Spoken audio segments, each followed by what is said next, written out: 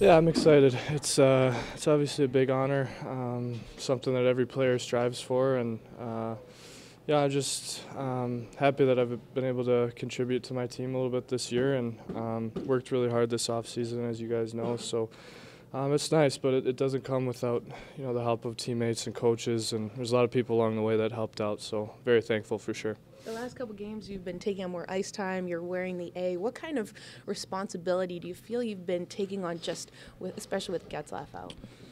Yeah, I mean, obviously we miss Getz, leader of our team and captain, and when he goes down, sometimes you need guys to step up and maybe take on a little bit different role than you're used to. And it's an honor to have the A on my jersey. I don't get it that often, obviously, but it's special when you do have it, and you just, as a player, you feel kind of a sense of leadership when you get that. And just a guy that tries to lead by example. That's all I tried to do, and but we're looking forward to getting him back as soon as we can. And were you surprised at all, or not really? No.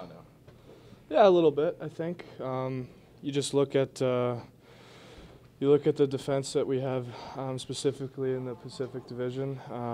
You knew that Burns and Doughty were going to be there. I thought that was automatic. Then you have Oliver Ekman-Larsson, quite a few other guys too. So there's certainly some really good players that they could choose from. And like I said, I'm very grateful and honored to be there. I'm going to try and enjoy it as much as I can. But yeah, it was a little bit of a surprise, but definitely a pleasant one for sure. How meaningful is it to get your first, and it's going to be here in LA? Yeah, it's big. Like I said, it's something as a player.